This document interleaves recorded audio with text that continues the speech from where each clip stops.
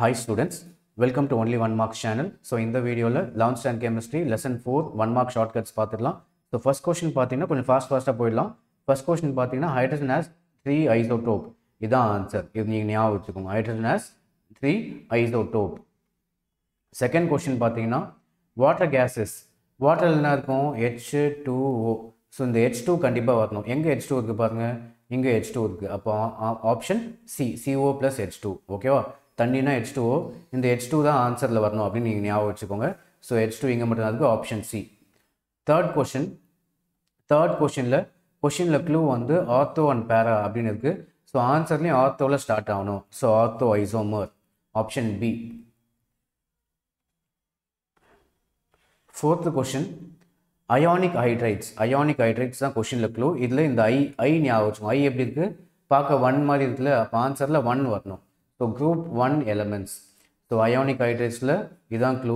இதில் இந்த 1 ஞாபகம் வச்சுக்கோங்க, ஐ ஞாபகம் வச்சுக்கோங்க. ஐ வந்து ரோம் லெட்டர் 1 மாதிரி இருக்குது. ஸோ ஆன்சரில் 1 வரணும். So group 1 elements. ஃபிஃப்த்து கொஷினில் பெருசாக க்ளூ தேவையில்லை, வேணால் ட்ரிட்டியம் நியூக்ளியஸ் அப்படின்னு நீங்கள் ஞாபகம் வச்சுக்கலாம்.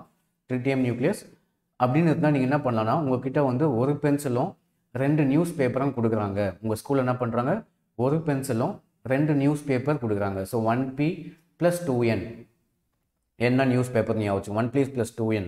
சிக்ஸ்த்து கொஷினில் பெருசாக க்ளூ தேவையில்லை, PVR ஞாபகம் வச்சுக்கோங்க. PVR, P for palladium, V for vanadium. So palladium vanadium அப்படின்னு ஞாபகம் வச்சுக்கோங்க. இந்த ஆர் நமக்கு தேவையில்லை, சும்மா க்ளூ வந்து PVRல PV வரணும், பெலேடியமும் வெனேடியமும் வரணும் அப்படின்னு ஞாபகம் வச்சுக்கோங்க. செவன்த்து கொஷின் அசிஸ்டன்ட் ரீசன் நம்ம லாஸ்ட்டாக பார்த்துக்கலாம். எயித்து கொஷின் ஃபிஷ் கண்டெய்ன்ஸ் அப்படின்னு இருக்குது. ஃபிஷ் தான் கொஷினில் க்ளூ.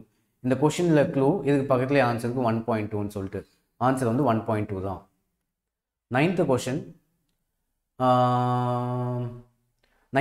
கொஷினில் எதுவுமே க்ளூ இல்லை, ஸ்ட்ரைட்டாக ஆன்சர் எட்டா. ஏதோ வித்தியாசமாக இருக்கு பாருங்க, எட்டா, EDTA. நம்ம இது வரைக்கும் எங்கேயுமே கேள்விப்படல, அதனால உங்களுக்கு ஆன்சர் வந்து எட்டா. இது எப்படியும் மறந்து போகாது. நீங்கள் எட்டான்னு ஞாபகம் வச்சுக்கோங்க, இது டெஃபினட்டாக மறந்து போகாது. நீங்கள் கொஷினில் இந்த ஆப்ஷன் பார்க்கும்போது நீங்கள் டிக் அடிச்சிடுவீங்க, எட்டா. 10th question which cause permanent hardness of water. கொஷினில் வந்து க்ளூ வந்து cause permanent hardness of water. இதில் காஸ்ட்டில் CA ஞாபகம் வச்சுக்கோங்க, ஆன்சரில் CA வரணும். ஸோ CA வந்துருக்கு. அதுக்கப்புறம் சிட்டிஸ்லாம் பார்த்தீங்கன்னா தண்ணியில் வந்து குளோரினை மிக்ஸ் பண்ணுறாங்க. ஓகேவா? சிட்டிஸ்லாம் வீட்டுக்கு போகிற தண்ணியில் என்ன மிக்ஸ் பண்ணுவாங்க, குளோரினை மிக்ஸ் பண்ணுவாங்க. அப்போ இந்த குளோரினும் நீங்கள் சேர்த்துக்கணும். ஸோ காஸ்ட்டில் CAவும் தண்ணியில் என்ன மிக்ஸ் பண்ணுறாங்க, CLவும் மிக்ஸ் பண்ணுறாங்க. So CaCl, option C. 11th question zeolite தான் க்ளூ. இந்த ஜியோவில் வந்து இந்த ZO ஞாபகம் வச்சுக்கோங்க. ஜோ மாதிரி ஆன்சரில் SO ஞாபகம் வச்சுக்கோங்க. ஸோ சேம் சவுண்டாக இருக்கா, ஸோ அப்போ சோடியம் வரணும் அப்படின்னு ஞாபகம் வச்சுக்கோங்க. ஸோ ஜியோலைட்னா ZO மாதிரியே SO சேம் சவுண்ட், அப்போ சோடியம் வரணும். மற்றதெல்லாம் வரல, sodium aluminium silicate. 12th question 100 volume of H2O2 இதான் க்ளூ. 100 என்ன பண்ணுங்க, 1ன்னு போட்டுருங்க, 1 ml அப்படின்னு போட்டுருங்க. 1 ml gives 100 ml அப்படின்னு ஞாபகம் வச்சுக்கோங்க. ஓகேவா? இந்த 100ல் 2 0 ரிமூவ் பண்ணிட்டு 1 ml அப்படின்னு போட்டுக்கலாம். 1 ml நமக்கு எவ்வளோ கிடைக்குது, 100 ml கிடைக்குது அப்படின்னு ஞாபகம் வச்சுக்கோங்க. So 1 ml 100 ml. இங்கெல்லாம் பார்த்தலாம் லிட்டர் அதெல்லாம் விட்டுருங்க. இங்கே 1 ml 1 mol. நமக்கு 1 ml எவ்வளோ கிடைக்கணும், 100 ml கிடைக்கணும். ஸோ ஆப்ஷன் ஏ தான் ஆன்சர்.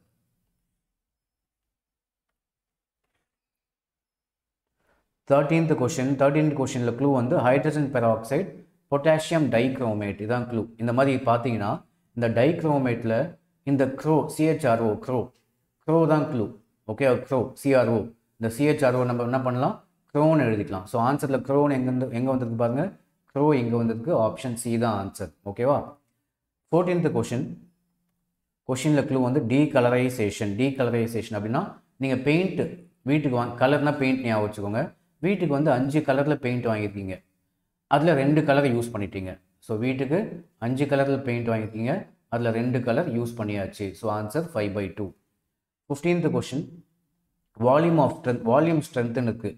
நீங்கள் வீட்டில் டிவியில் பாட்டு கேட்டுகிட்டே இருக்கீங்க, அதில் வால்யூம் வந்து 8க்கு மேலே கொண்டு போயிட்டுறீங்க. 8க்கு மேலே போச்சுன்னா ஒரே சத்தமாக இருக்குது. ஸோ எவ்வளோக்கு மேலே போச்சுன்னா சத்தமாக இருக்குது, 8.4க்கு மேலே போச்சுன்னா சத்தமாக இருக்குது.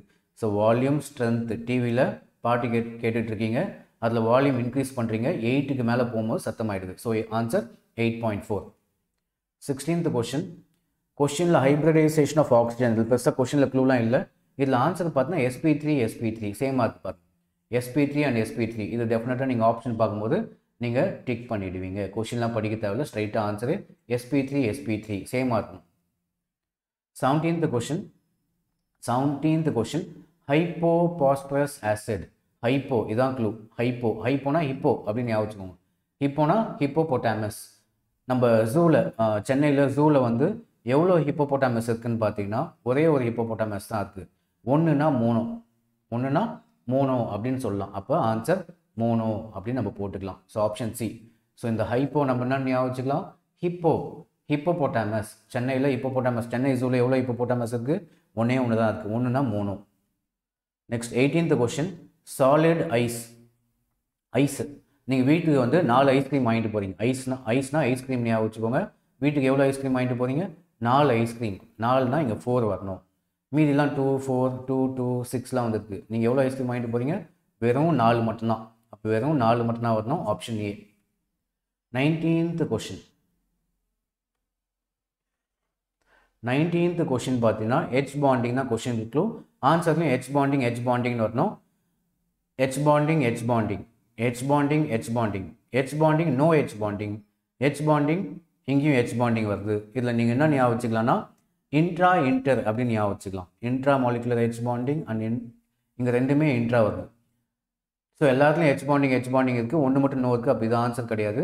இந்த 3ல் எது அப்படின்னு பார்த்தீங்கன்னா ஸோ ஃபஸ்ட்டு இன்ட்ரா இன்டர் அப்படின்னு வரணும். ஞாபகம் வச்சுக்கோங்க. இன்ட்ரா இன்டர் இப்படி தான் வரணும். Intra inter. So intra inter option B தான் ஆன்சர். இது இன்ட்ரா சி ஆல்ரெடி ஆப்ஷன் இல்லைன்னு போட்டோம். ஃபர்ஸ்ட் ஒன் பார்த்தீங்கன்னா இன்ட்ரா அப்படின்னு இருக்குது. பட் நமக்கு என்ன வேணும்? இன்ட்ரா இன்டர் அப்படின்னு எழுதி வச்சுக்கோங்க. Intra inter. So option B. So H bondingனு வந்துடணும். அதுக்கப்புறம் இன்ட்ரா இன்டர்னு வந்துடணும். Next 21st question. Heavy water எதுக்கெல்லாம் யூஸ் ஆகுதுன்னு பார்த்தீங்கன்னா எல்லாத்துக்குமே யூஸ் ஆகுது. அப்படின்னா both A and B. Heavy water எங்கெல்லாம் யூஸ் ஆகுது? எல்லாத்துக்குமே யூஸ் ஆகுது. So both A and B. 25th question. Water is அப்படின்னா வாட்டர்னா ஆம்ஃபோ அப்படின்னு போட்டுக்கோங்க. ஆம்ஃபோ. வாட்டர்னா என்னது? ஆம்ஃபோ. So ஆம்ஃபோடெரிக் oxide. இல்லை தண்ணிலையும் ஒரு ஆர்கனிசம் வாழும், லேண்ட்லேயும் வாழும். அது நம்ம என்ன சொல்லுவோம்? ஆம்ஃபிபியன் அப்படின்னு சொல்லுவோம். தண்ணிலையும் வாழ்ந்து ஃப்ராக்லாம் பார்த்தோன்னா தண்ணிலையும் இருக்கும், லேண்ட்லேயும் இருக்கும். அதை நம்ம என்ன சொல்கிறோம்? ஆம்ஃபிபியன். அப்போ தண்ணினா ஆம்ஃபோ. அப்போ AMP வரணும் அப்படின்னு ஞாபகம் வச்சுக்கோங்க. ஆம்ஃபோடெரிக். ஓகேவா? ஆம்ஃபோடெரிக் ஆக்சைடு. ஸோ லெசன் நம்பர் 4 முடிச்சாச்சு. நம்ம நெக்ஸ்ட் வீடியோவில் லெசன் நம்பர் 5 பார்த்துடலாம். ஸோ தேங்க்ஸ் ஃபார் வாட்சிங்.